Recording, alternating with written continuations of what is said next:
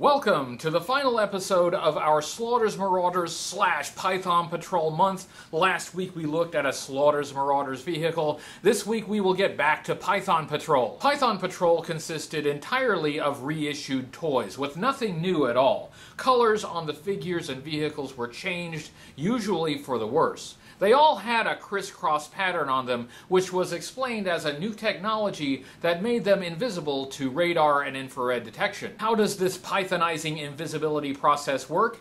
Turns out it's all in the crisscross pattern. Like, look at this. I just painted this pattern on a t-shirt, yet it still works. Check this out. And now I'm invisible. Where am I? It's a mystery. Let's see if you can figure out how it works while I play the theme song.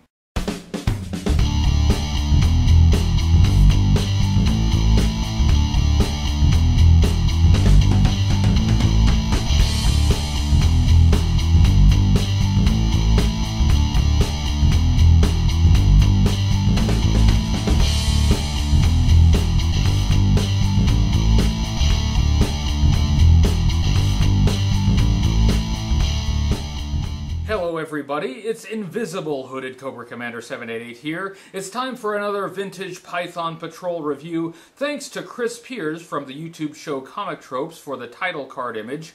We're building up to JoeCon 2018 in Chattanooga, Tennessee, which is coming up in less than a month. Looking at both Slaughters Marauders and Python Patrol means revisiting older toys. Like a lot of these late 80s sub-teams, all the toys were either straight reissues of old toys with new colors, or heavily reused old parts. In the harshest light, this is a cynical way of artificially augmenting the roster while tricking kids into buying the same toys they already had. The practice of reissuing toys wasn't all bad, though. If a kid missed the opportunity to get a cool figure or vehicle that was discontinued, the reissues gave them a second chance. If you didn't have Duke or Flint, you could pick up the Tiger Force versions. If you missed out on the Televiper or Copperhead, you could pick up the Python Patrol versions. Also, while most of the color changes were ugly, some were not bad. I didn't want to end our theme month on a negative note, so I decided to look at a Python Patrol toy that I like. HCC788 presents the 1989 Python Patrol Conquest.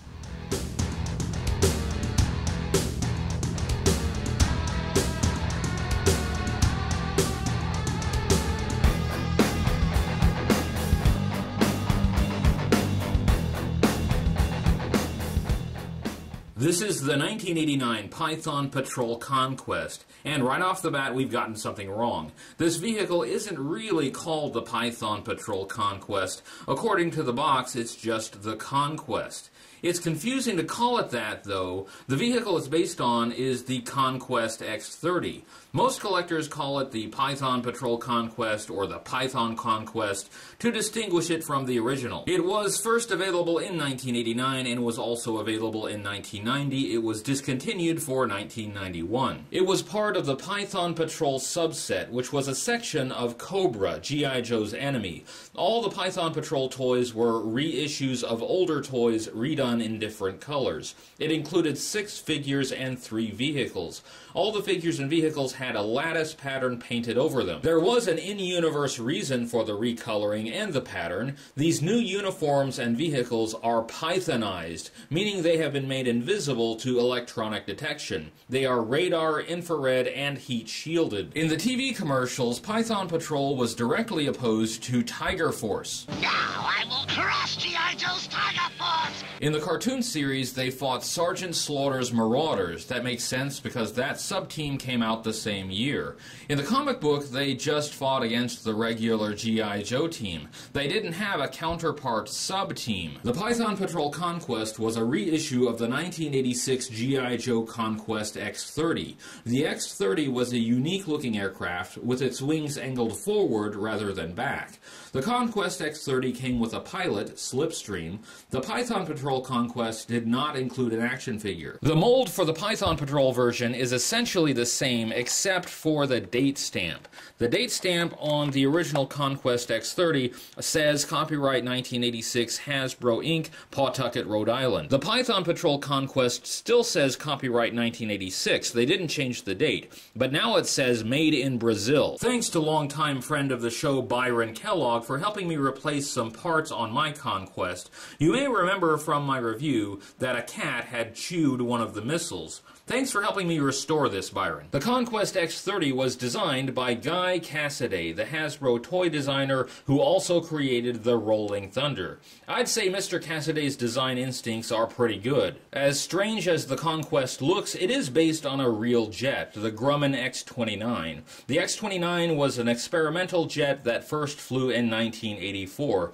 The resemblance to the Conquest is remarkable. The X-29 is a single-engine jet, but other than that, if you painted it gray and gave it shark teeth, it would be a dead ringer for the Conquest. The Python Patrol version has that lattice pattern that's so familiar. One interesting thing about the pattern on the vehicles, though, is that it's a negative pattern. The lines are the base plastic color. They've been masked off, and the paint is sprayed in the in-between spaces.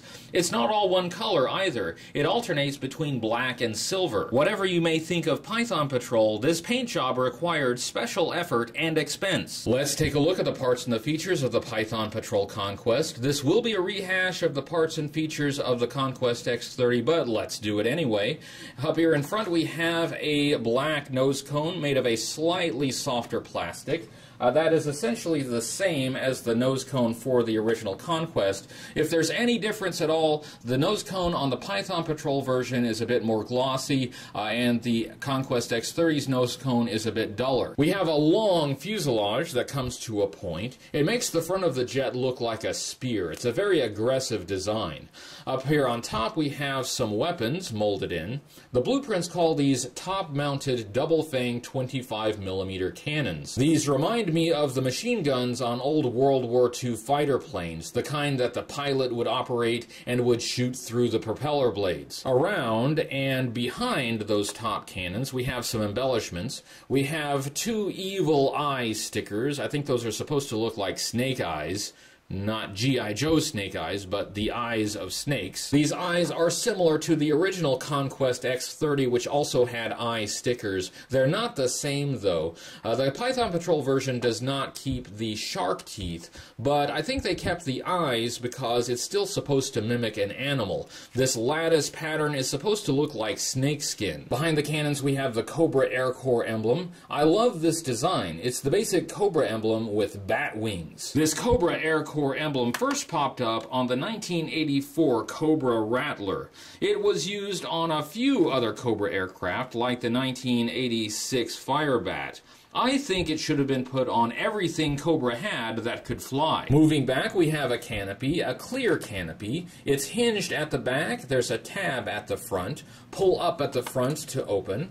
It has a couple prongs on the side to help keep it lined up. Opening up the canopy reveals the cockpit. It's a single-seater. There is no back peg or seat belt. This can cause a figure to slide around a bit in there. There's also no joystick or other obvious control yoke. All this is exactly the same as the X-30. Who should pilot this jet? You could use Python Patrol Copperhead like the animated series did, but Copperhead is a swamp fighter, not a pilot. Also, his colors clash with the colors of the jet, and that is pretty ugly. You could use Destro, like the first appearance in the comic book series, but Destro is not a member of Python Patrol, and I'd like to see Destro in an Iron Grenadiers vehicle instead. The Python Conquest appeared in an issue of the Special Missions comic book series. It was piloted by the Stratoviper, the pilot of the 1986 Cobra Night Raven. The Stratoviper's red, gray, black, and silver colors actually match up fairly well with the Python Patrol Conquest. Of course, the Stratovipers were not official members of Python Patrol, But I think they look pretty good in this jet. On both sides of the canopy we have horizontal stabilizing front canards.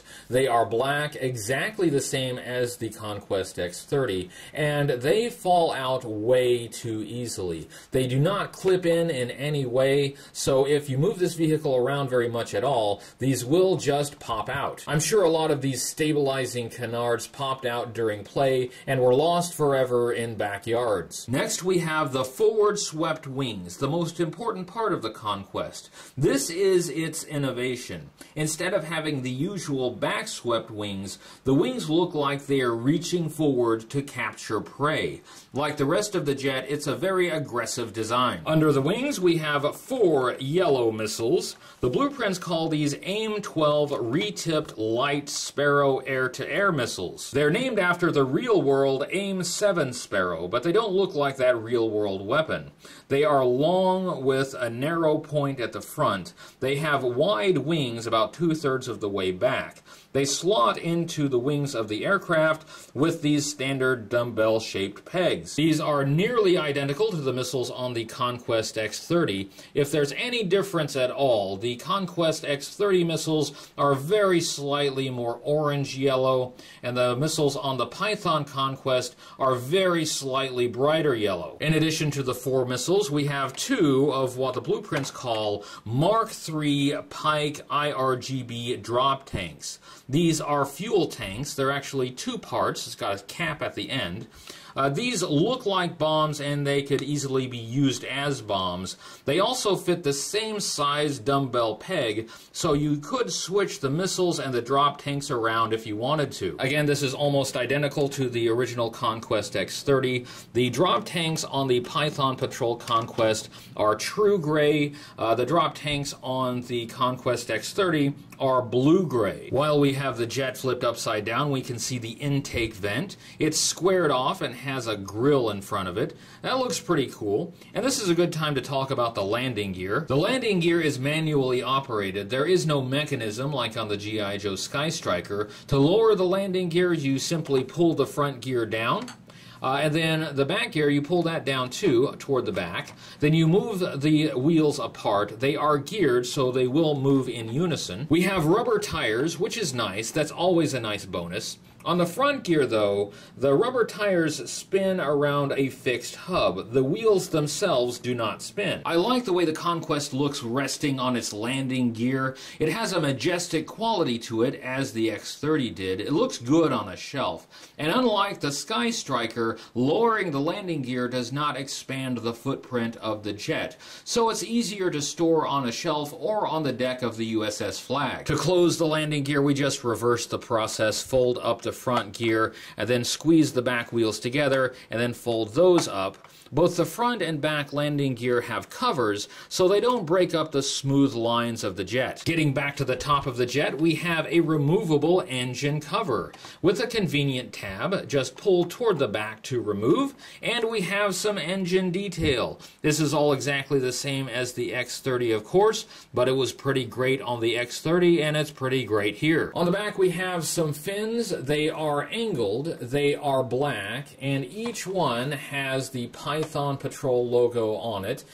They are, as far as I can tell, identical to the black fins on the original Conquest X-30. These fins look really good, but unfortunately they don't stay on very well. They do not clip in, they just slot in on these long slots, and unfortunately they don't slot in very well. You will frequently have these fall out on you. Between those fins we have another engine cover. This one is larger. It has a couple raised tabs at the back. Just pull up and forward to remove it to reveal more engine detail. This engine detail is just great. I love all the engine detail on the original X-30. I love it here. This is just a really special part of this vehicle, and it's nice to see it carried over to the Python Patrol version. At the back we have lower fins that are angled downward, opposed to the upward angle of the top fins. It gives the back of the jet a nice X shape.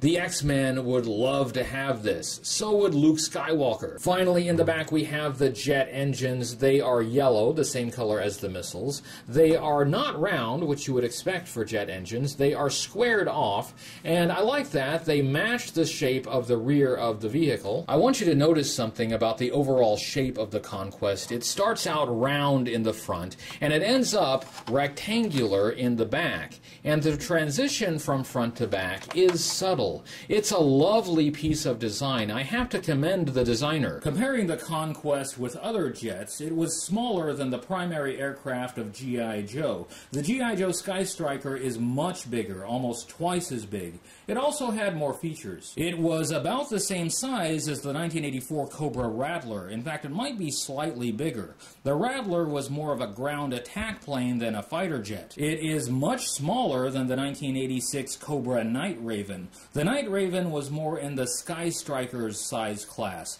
Unfortunately, I don't have the Night Raven here to give you a size comparison because my Night Raven is on display in my office. The smaller size works to the advantage of the Conquest. It's lighter and easier to play with than the Sky Striker. It's easier to store, too, because of the Sky Striker's sweep wing mechanism. With the landing gear down, the wings are always out. That's not an issue with the Conquest. I still prefer the Sky Striker, but the Conquest is a really cool jet. When the Conquest X-30 was first introduced, the emphasis was on maneuverability. With the Python Patrol Conquest, though, the emphasis was on stealth. For that reason, its rival on the G.I. Joe team would not be the original X-30, it would be the Phantom X-19 stealth fighter. Unfortunately, you can see neither the stealth fighter nor me on your screen because we are both just too stealthy. Looking at G.I. Joe media, the Python Patrol Conquest appeared with the rest of Python Patrol in the animated episode Operation Dragonfire Day 4.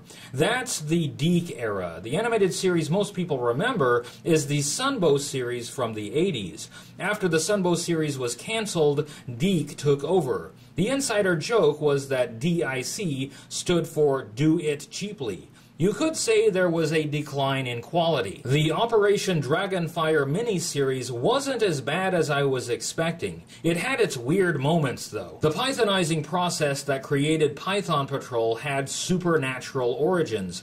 Cobra first used the Dragonfire energy to create ape soldiers. Later, they used it to give vehicles and uniforms animal properties. This somehow made them invisible to radar. Yeah, sometimes cartoons can be weird. The radar invisibility was played up more in the comic book series published by Marvel Comics. Python Patrol was introduced in issue number 88. The comic book had the Pythonizing process invented by Dr. Mindbender. It also explains how Cobra had a vehicle that was originally issued to G.I. Joe. They bought it. G.I. Joe and Cobra vehicles were being sold to other countries, and Cobra ended up with a G.I. Joe jet. The other Python Patrol vehicles are shown in that issue with their crisscross pattern, but the Conquest doesn't look any different. The Python Conquest is seen again in issue number 100. It's a little surprising they came back that late after they were introduced. I thought they had been forgotten about. The Conquest has its true Python Patrol look in that issue. The anti-radar Python technology was used to good effect. Zarana commanded a squad of Python Patrol to get close enough to G.I. Joe's headquarters to activate a hypnotic trigger they had implanted in the minds of Clutch and Rock and Roll. It has a final appearance in Special Missions number 28, an issue that focused on a big, epic aerial battle. It would have been easy for Larry Hama to just forget about Python Patrol after the intro issue, but it kind of makes sense that he kept it around. The idea of making vehicles invisible to electronic detection is a really good idea. Stealth technology was coming into its own in the late 80s. It culminated in the B-2 stealth bomber and the F-117 stealth fighter. Pythonizing makes more sense for vehicles than uniforms. In the comic book, one of the Python Vipers even says, "Lying down behind a nice big rock would make me just as invisible." A radar invisible jet, though, that's revolutionary. That's something G.I. Joe would really have to worry about. Looking at the Python Patrol Conquest overall, hang on a minute. Let me switch off the invisibility shield. Cut.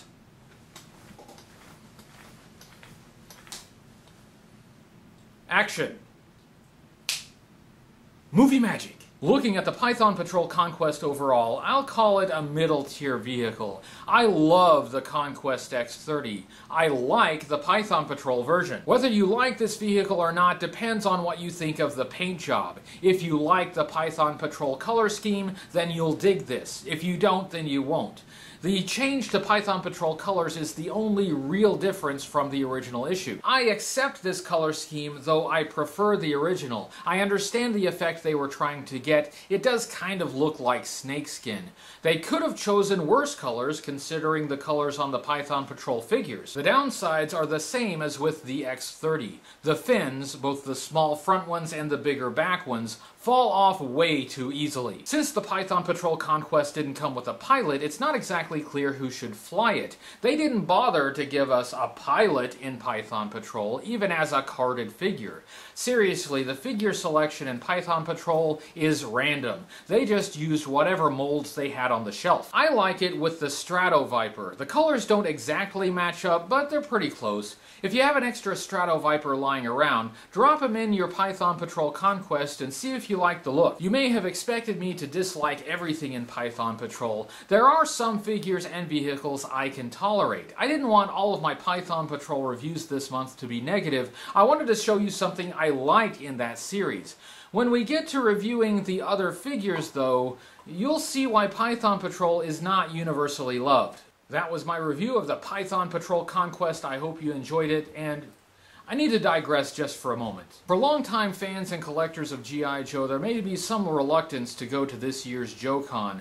Fun Publications, the company that runs the convention, has made some questionable decisions in the past and has turned a lot of people off. I want you to know I understand that. I don't work for them, I don't represent the convention, and I'm not an apologist for them. I've been asking you to come to the convention if you can. It's not because I want to pile up big profits for the organizers, it's because it's our last chance to come together for an official convention.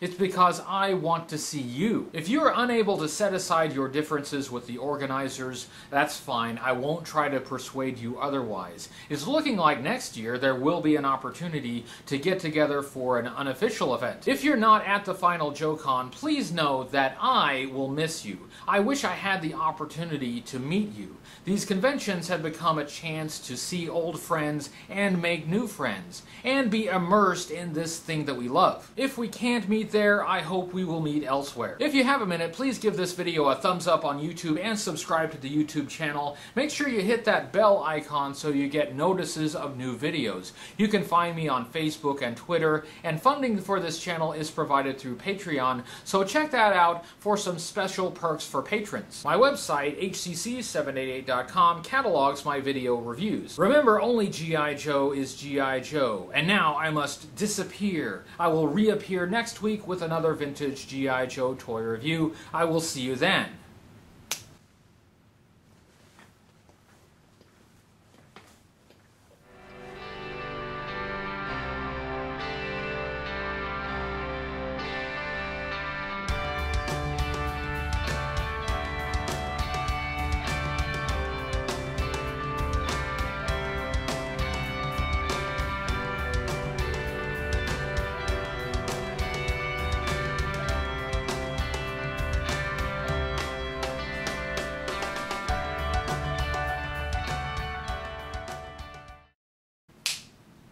Movie magic.